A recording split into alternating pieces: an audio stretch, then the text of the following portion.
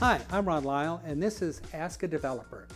Our first question today comes from Abed, and he's asking, I want to build an app, but I don't have a budget. Where should I start? I'm assuming that this question means you're looking for some do-it-yourself help. There are a lot of resources available. For example, a lot of good books. The one that I recommend is the Big Nerd Ranch book.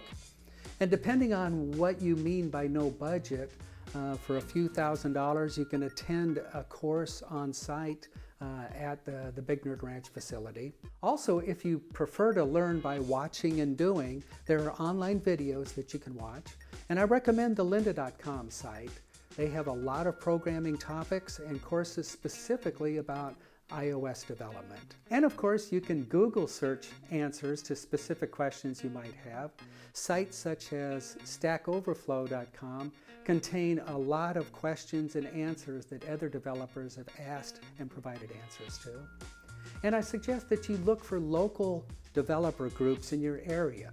You can look at meetup.com and cocoheads.org. Our second question comes from Alfonso. He asks, I'm trying to build a messenger type app. Do I need a server? The short answer to that is yes, you'll need a server. The longer answer to that, though, is it really depends on the specific requirements of your app.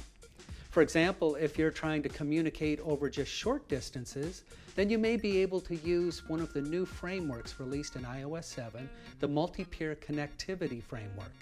This framework allows iPhone devices and iPads to communicate with each other without a host, without even a local wireless hub. Several of our developers recently created a game that we played at our monthly town hall. Different users would join into the game and interact dynamically in real time without the use of a host. In fact, we didn't even really need a networking hub for the game to operate. It works off from Bluetooth as well as peer-to-peer wireless connectivity.